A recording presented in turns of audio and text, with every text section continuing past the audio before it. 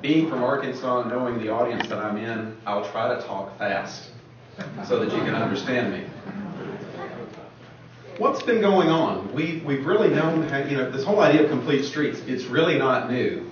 Chief Cochran talked about how we were getting back to development patterns that we've done many, many years ago. We did complete streets.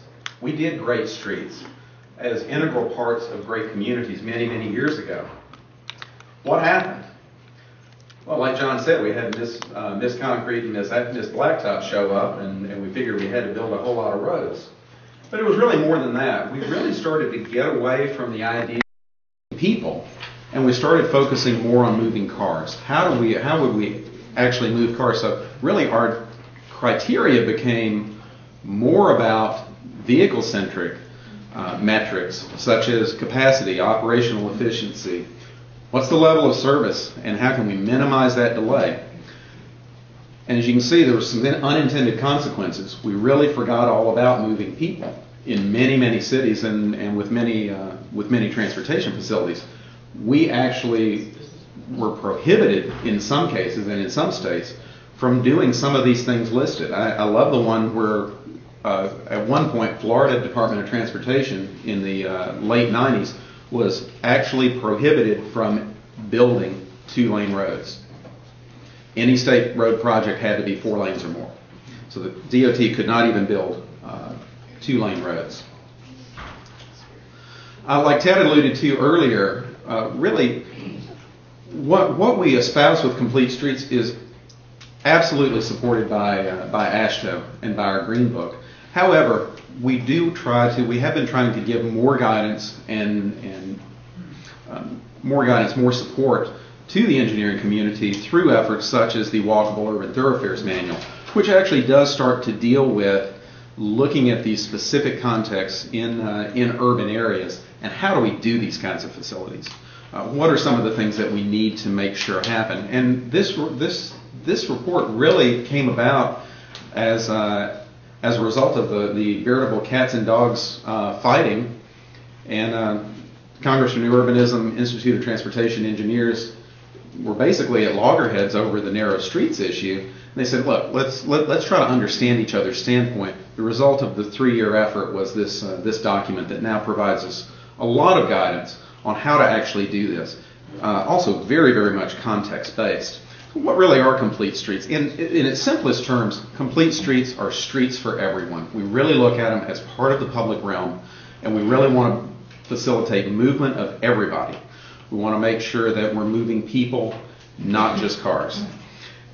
And so it almost starts to beg the question, what's the most road we can have here? It becomes a great question to ask ourselves as we start to look at design. It really goes further than that, though. It looks at this holistic transportation strategy where we're starting to look beyond the curves. What are we trying to achieve from a land use and development pattern, and what kind of facility supports and enables that vision rather than detracts from it? So we really want to make sure that we eliminate gaps. We're providing this seamless range of choices. Travel choices is really what it's all about, so that people can walk. They can make a choice of walking, biking, taking a bus, taking their car, and making sure they can switch between modes easily and without any network gaps. Relating it also to context. Understanding, again, it's not a one-size-fits-all. Really understanding what's there. This final bullet point is probably one of the most important. We're not doing this in a vacuum anymore. We're inviting the public and our customers, if you will, into the kitchen to help us inform the design process. And so we're designing facilities for the community, but also by the community. So built-in consensus building as well. You may have seen this image before, but this is, I call this the Generica image. This could be anywhere. This is actually US 301 in the Panhandle of Florida. But you see the lonely guy there? I'm sure that he would rather be somewhere else and would rather have a much easier crossing than what he has. But really, this is a situation where if we start to separate the land use from the transportation facility, we can end up with these auto-dominated types of corridors. So really, we do have to start to look beyond the curb and try to understand what we're trying to get. Understanding things like enclosure ratios, really understanding the width of the road as compared to the height of the surrounding buildings around it, so that people feel safer. They don't feel like they're on a landing strip in these urban environments, that they really understand, and the vehicle's the same way, really signaling to the motorist that it is more of a place for pedestrians. They should be more careful. They should expect those pedestrians as well. So while we talk about the travel way, we do realize that it does go beyond the curbs as well. So talk a little bit about context. What does context mean? It really means starting to match that facility to the area in which it occurs and making sure that what we're doing supports those uses, supports the mobility aspects and the desired mobility aspects of that corridor. So as new urbanists, we break it into this idea of transect zones, really looking at, as you move from more of a natural environment through rural into more urban, that the facilities, the development patterns start to focus on being cohesive and concurrent with those different transects and those different context zones. And really understanding that block length becomes shorter, intersections become closer together. You would expect more pedestrians, more cyclists, transit within the more urban context as well. Not to say that you don't have context sensitivity in a rural area, it's just that you're trying to coexist more, be more in harmony with the natural as opposed to the built environment in urban areas as well. So when we start to translate that syntax down to streets and how we match street types to these places, we are specifically looking at placemaking. And therefore, we go beyond the functional classification of arterial, collector, and local. We're actually using a syntax that's more based toward the street type and what kind of development it's supposed to support and what kinds of mobility aspects it's supposed to support. So we look at things as boulevards, avenues, main streets, local streets, and even alleys as well. And that doesn't have to be all of those breakdowns. We can add or subtract street types according to context or the specific jurisdiction. And some of the elements fit in some of those contexts, some of them don't. We also don't forget about the street side, recognizing that the street and the right-of-way is all part of the public realm. We want to make sure that we're furnishing the rooms on the street. So we have a room for cars. We have a room for moving cars. We have a room for parked cars. We have a room for trees and shade. We have a room for people to walk. And we also have an amenity zone or another room for people to dine or shop. And really, all of that starts to create great places as well. So one of those street side zones is kind of the walking zone. And you can see from the imagery some of the ways that's accommodated. I want to call your attention to the lower left-hand corner. No, that's not a mirror image. Those cars are really backed into an angled parking space. We find on-street parking to be very helpful in separating those zones, providing that buffer from the sidewalk and the walking traffic and the outdoor cafes from the moving vehicles. In a lot of situations, we like to see angle parking on main streets. But I know that there are some issues with angle parking. We run into these all the time as our cars have gotten bigger and we have SUVs. As you're trying to back out, if you've got an SUV parked next to you, you can't see around the back of it. And so it's kind of a leap of faith to back out. One of the things that back-end angle parking does is it starts to address that issue, that specific issue. You're looking over the hood of the adjacent vehicle rather than trying to look around the back end of it. We are seeing lots of jurisdictions doing this. Some of the other advantages, if you're buying things, you're not standing in the street loading your packages into the trunk of the car. You're standing on the sidewalk loading your packages into the back of the car. And a personal experience from a couple of months ago, your children in these cars, when the doors open, the doors are shepherding them or blocking them from running into the street, pushing them back toward the sidewalk. My hometown, we actually had an incident about 3 months ago where a 7-year-old child, same age as my son, got out of the car in an angle parking space, ran toward the street, was clipped by clipped by a car. It was rush hour, the vehicles were moving slowly, but that could have been prevented if that configuration had been back in angle parking. So a lot of other advantages to doing that. So if you're looking for some solutions for that angle parking dilemma, this could certainly be one of them.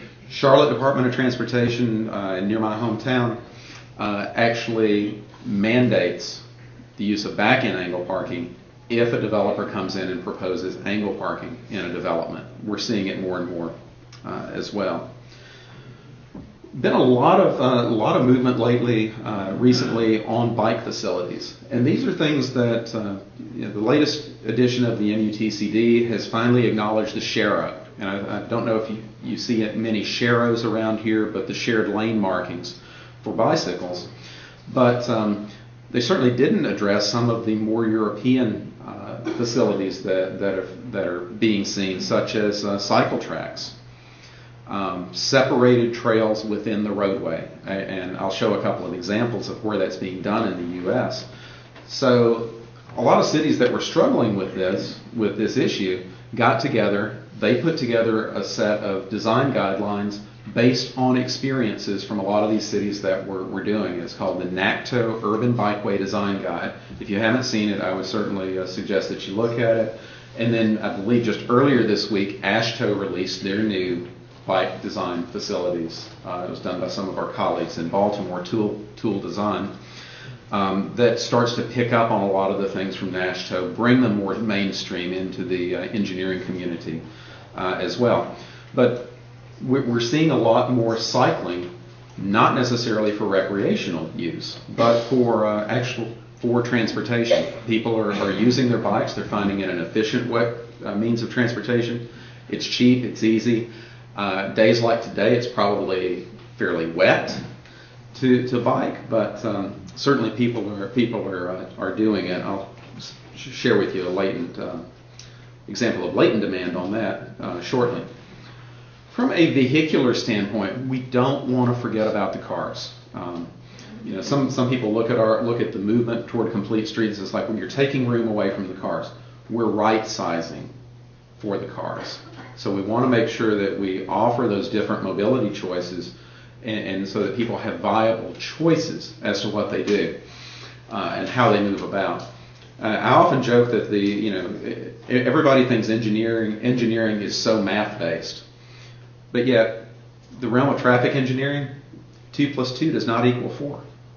A 4-lane road does not carry as much traffic as two 2-lane roads, because as you start to get friction, you're losing lane capacity. So it's not directly proportional. As you add lanes, you're not doubling and tripling your capacity on that facility.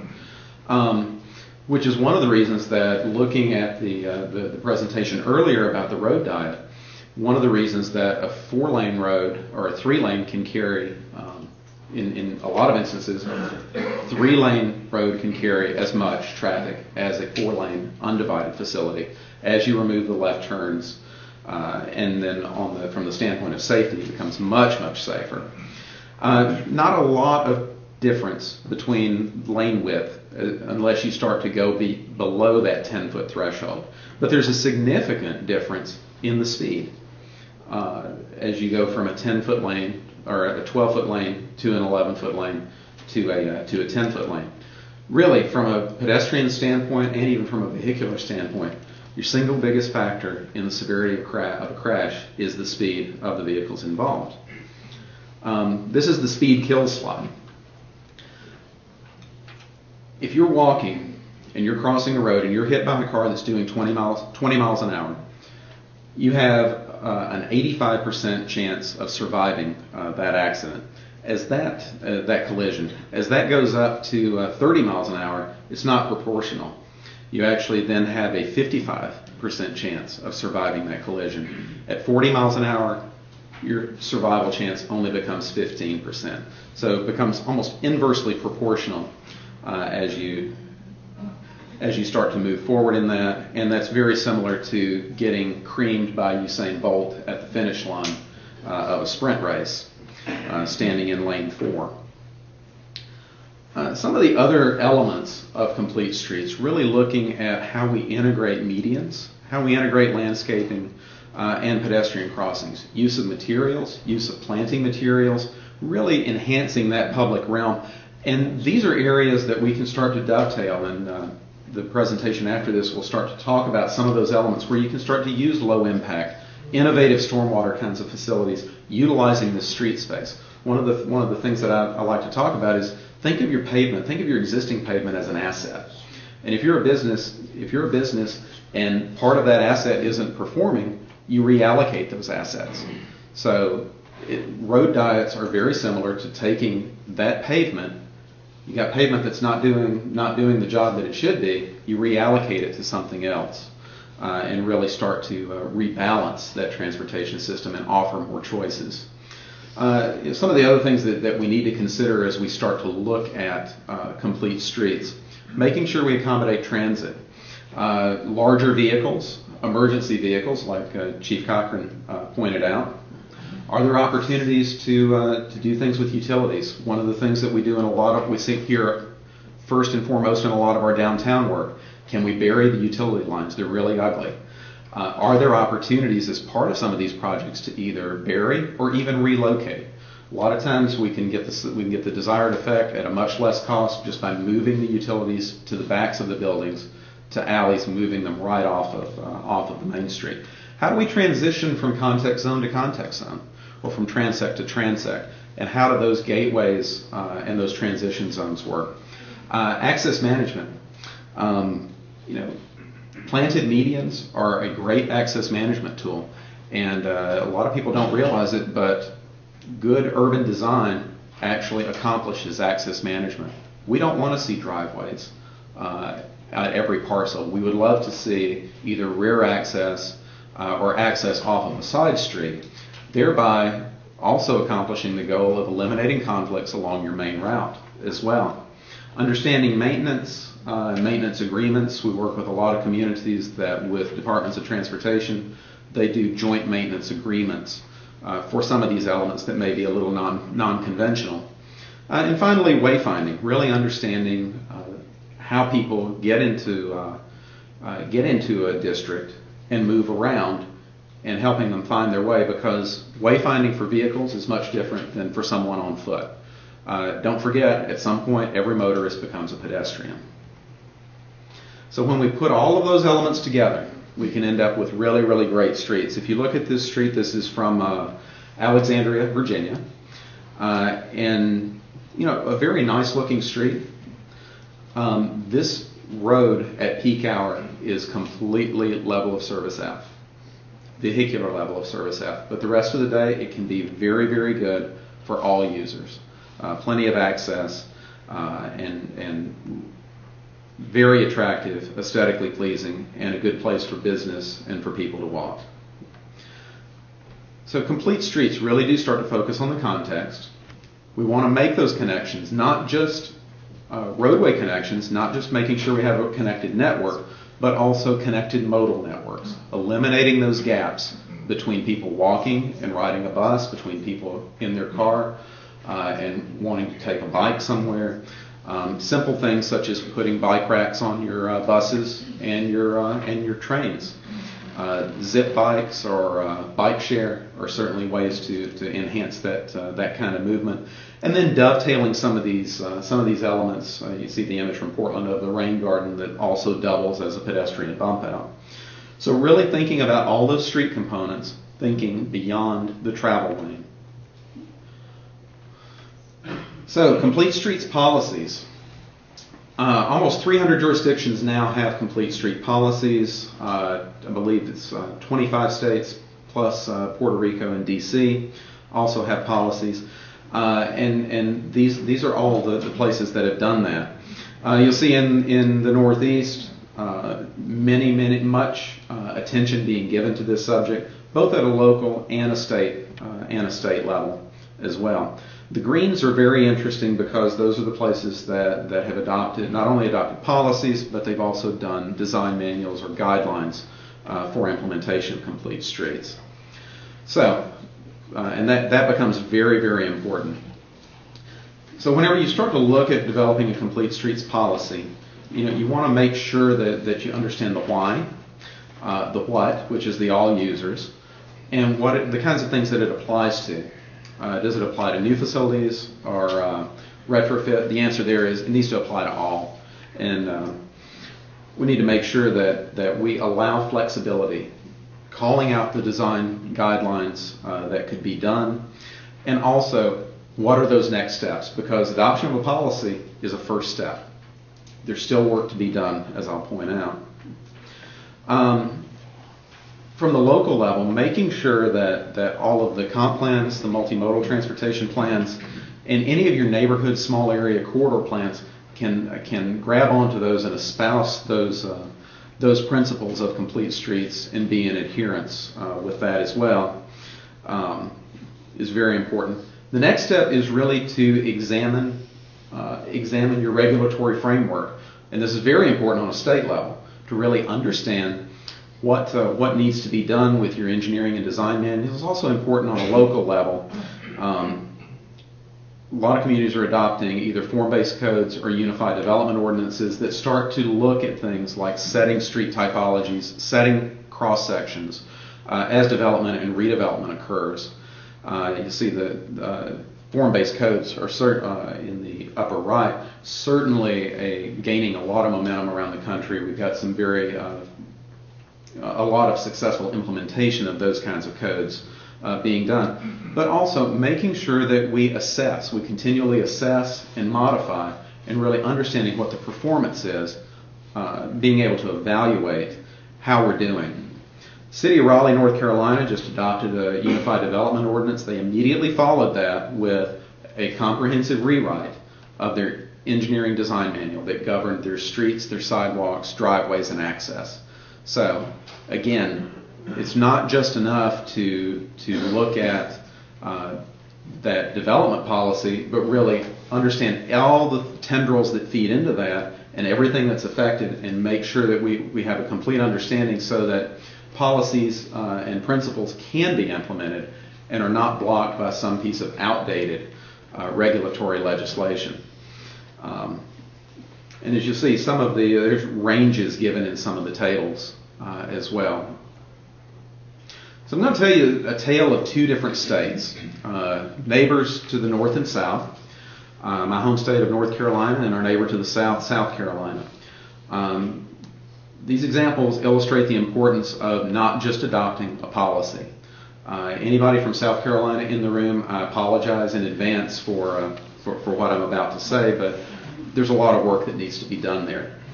South Carolina DOT in 2002 rolled out an engineering directive, a complete streets policy, and immediately started waving their hands and saying, look, we're one of the first ones in the country to do this.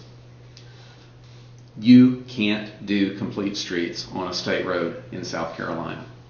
South Carolina DOT never revisited their design guidelines. They never rewrote their manual. This is a cover of basically the Bible of design on state roadways in South Carolina, which is affectionately known as the ARMS Manual. And the ARMS Manual prohibits most things that make really good complete streets. And it really is much more of a one-size-fits-all kind of approach, in that clear zones don't take into account speeds or the context. More importantly, don't take into account the context of a certain area. So a road that you design through downtown Greenville or Columbia must look very similar to one that you do in rural South Carolina. One size fits all. Unfortunately, we're trying to change what's going on there. We're going to keep fighting. We haven't had terribly lot of success, but certainly the state is aware of it, aware of the issues, and hopefully something will happen soon. Looking at the neighbor to the north, North Carolina DOT was very late to the party in adopting their complete streets policy. They didn't do theirs until 3 years ago, 2009. However, immediately upon adoption of that policy, the governor and the Secretary of Transportation convened a task force to do a comprehensive rewrite of their design guidelines to address where those could be, where complete streets could be done, and what those design elements should be in those contexts where you wanted to do complete streets. Those final guidelines are now under review. The state's actually testing some of those guidelines, whereas 2 years ago it was basically a mandate that North Carolina DOT on a state road would not drop a lane width below 11 feet. They now have in their guidelines 10-foot lane width as a minimum for certain contexts. And that's part of the part that's important, is that they started to look at the area in which those roads would go through. North Carolina's a little different, not to the level of Virginia where even cul-de-sacs are state roads, but North Carolina carries most of the lane mileage is within the state system, even down to local roads. There are local municipalities can have jurisdiction over some facilities, but for the most part, most of your main streets in smaller towns in North Carolina are state highways. So the DOT really was very good at looking at those contexts, understanding what those zones would be outside and behind the curb as well as within the curb lines themselves. So looking at what kind of development was likely to take place, where you might have some green space, and using that also for stormwater. And then really started to function on these different elements as they develop cross sections. Had some imagery that illustrated the different concepts of the different elements, whether they be bike lanes, transit lanes, planting zones, or sidewalks as well.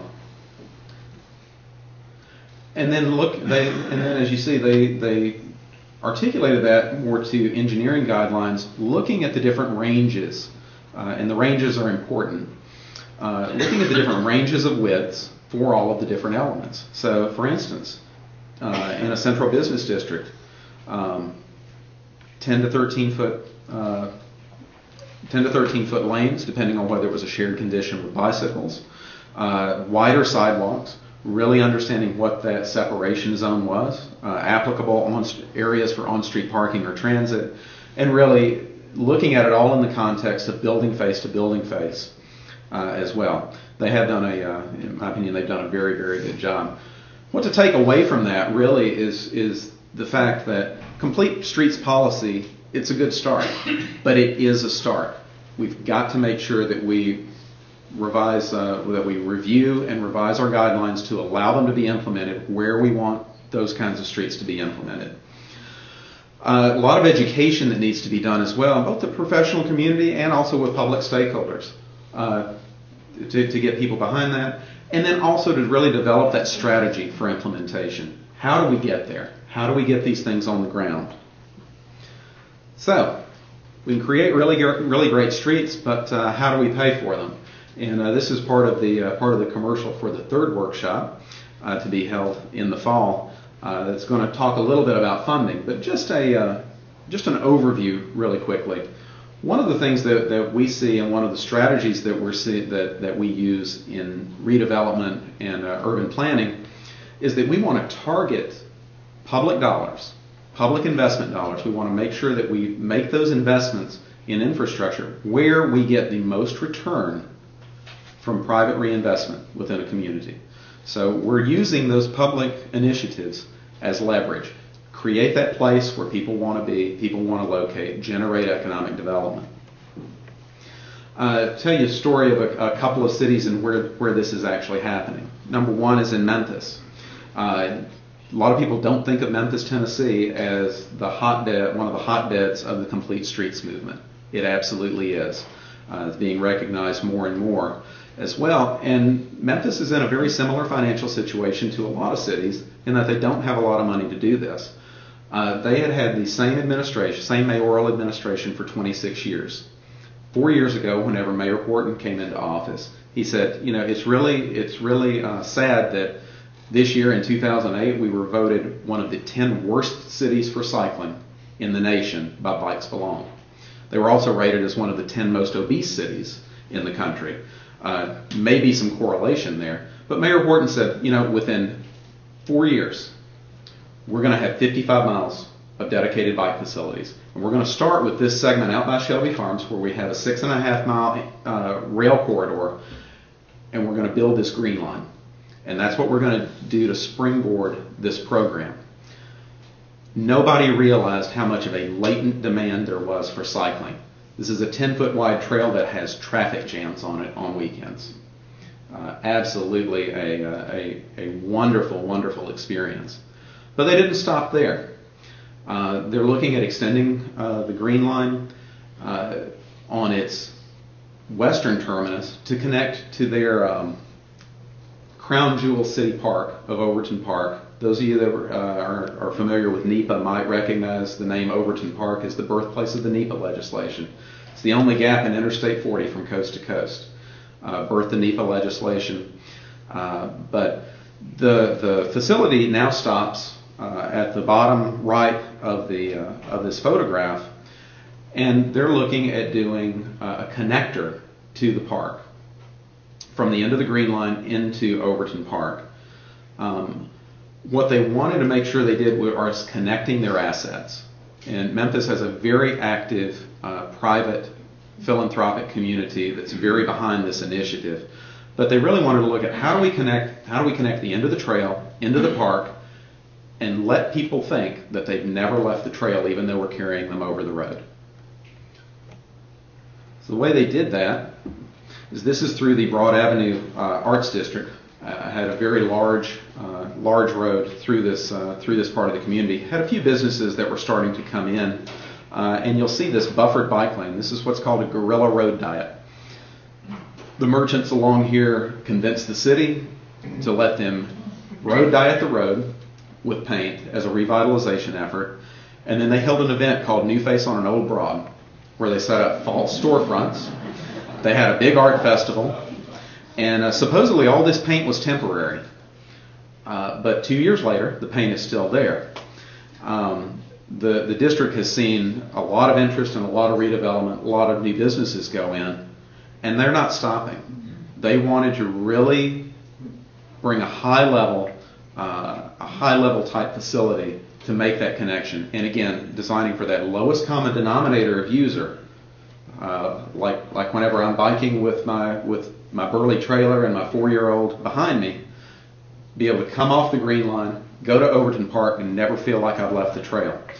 What they've come up with, they're going to do a cycle track, a two-way cycle track to make that connection. It's actually going to be physically separated from the travel lanes, provide streetscape, also provide areas for stormwater mitigation, and that's what it looks like. They're moving forward with this. The city that in 2008 was voted as one of the 10 worst cycling cities in the country was 4 weeks ago awarded a grant from Bikes Belong, the very agency, the very organization that told them they were one of the 10 worst in 2008, among one of 6 cities to be awarded technical and financial assistance for their dedication in moving forward with these kinds of facilities. Zero to hero. That's not all that they're doing there either. They're extending their Green Line 4.5 miles out to the east, so they're moving east and west as well. Comprehensive road diet program. Looking at, this is a 4 to 3 on Madison Avenue to get bike lanes. They've done about 70 miles of facilities with another 200 on the book that they're doing through regular resurfacings. They're evaluating every corridor that's up for resurfacing, figuring out if they can add bike lanes when they're being done. The proof in the pudding is the upper right hand. You see the bike chained up to the business.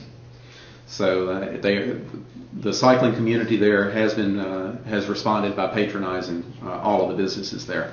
This is one of the most exciting developments. This could be a game changer for them as well. This is the Harahan Bridge project. You'll see these roadways. This was a 1912 steel truss railroad bridge that was about halfway through the design of this. They decided they needed a vehicular connection, so they stuck these cantilever decks off to the side, decked them with wood, and you had one vehicle lane in each direction going across the Mississippi.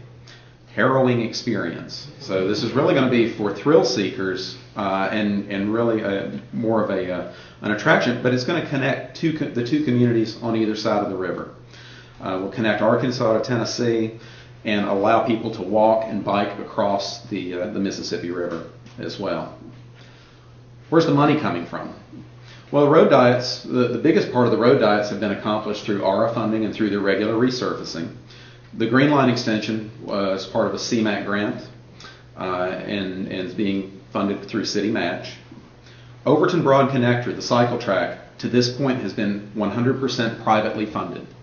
Livable Memphis is a nonprofit who has been collecting donations and been paying as they go along, and they are still pursuing other grant opportunities. You see the money that they got from the money and the assistance they got from Bikes Belong for the cycle track as well.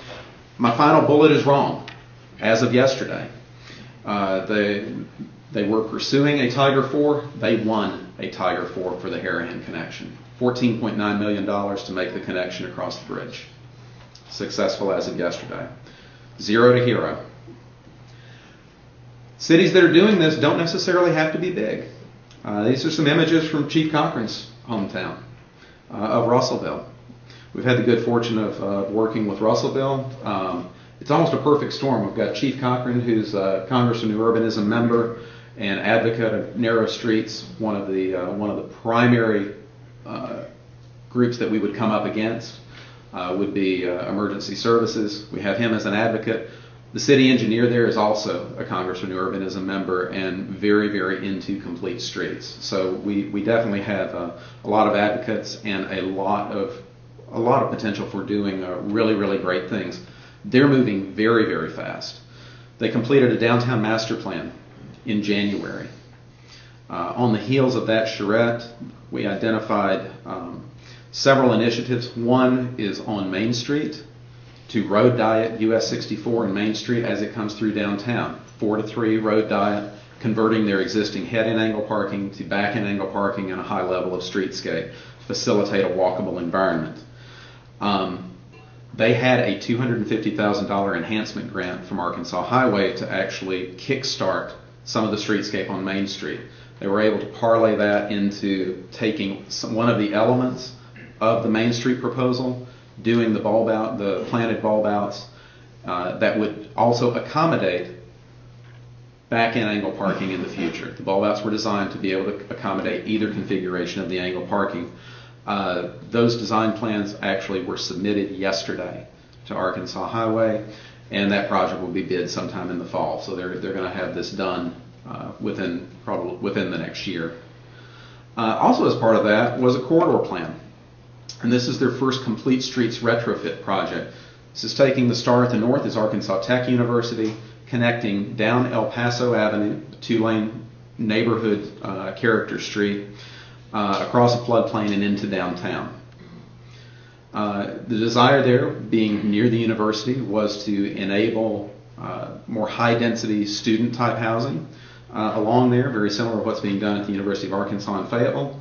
So, as part of that downtown master plan, and that concept was developed to develop a cycle track on El Paso, utilizing rain gardens in the separators from the travel lanes, and narrowing travel lanes, providing streetscape and accommodation of pedestrians. In working with them, we discovered that if we didn't move the center line, they could maximize their dollars, so we ended up converting the 2-way cycle track concept to 1-way. You'll also notice the cars parked in the divider between the cycle track and the roadway. The 12-foot separator is a placeholder, because at some point in the future, should those properties redevelop along the roadway, that developer could come in and cut in on-street parking, parallel on-street parking within that separator.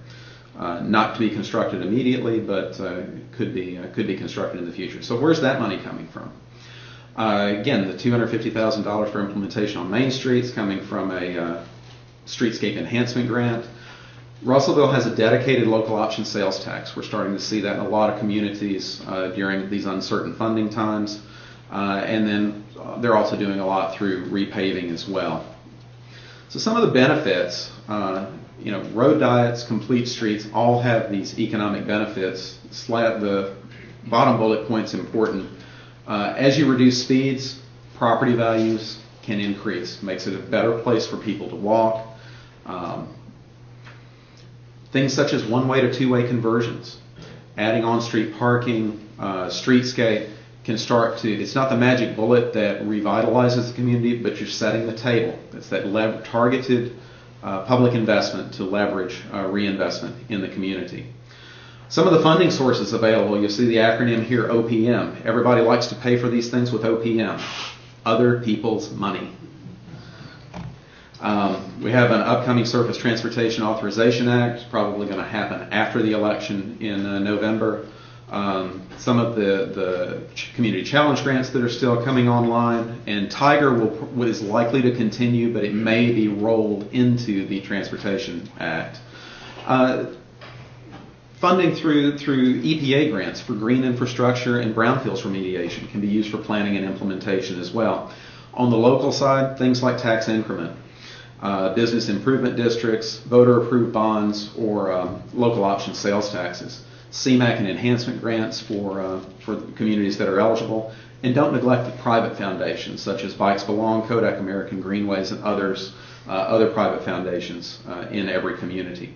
Give you a quick word on Tiger. This is probably a little outdated as the announcements have been coming in yesterday, but it still holds true. Tiger 1, 2, 3, 4, 20% match in an urban area is not going to win a Tiger grant. Most of these projects have upwards of 50, 60% matching funding. But they also need to be pretty much ready to go. Bike ped projects usually should be coupled with something else. So it's a great source of money for transformative projects when you've done all your homework. Some other key points on funding: partnerships. Looking at local option sales tax is considered a local match because it's locally generated dollars. Beaufort, South Carolina, in doing their Boundary Street, they want a Tiger 3 for their Boundary Street program. Their match money is primarily through their local option sales tax. Money was generated locally, they can use it to match for federal funding. And in most cases, on these larger grants, you may receive less than you request initially. Again, understand that it's leveraging and continuing to look for other sources. How do you start? Pilot projects. Somebody's not really sure of what it is, give them something they can look, see, feel, and experience. Phasing implementation, certainly. You can do certain things through restripings very easily. Memphis is doing their cycle track in 2 phases. The first phase is going to be a simple overlay and restripe of the roadway. They're going to come back in when they have more money available and actually put the islands and the streetscape in.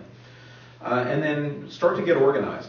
Understand what that resurfacing program is. Start to earmark projects that you want to be able to accommodate these kinds of facilities.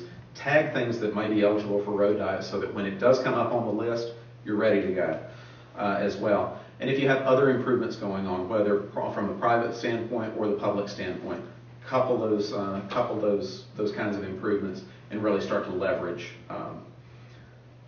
those investments. With that, I'd love to entertain any questions that you have, and I thank you for your time.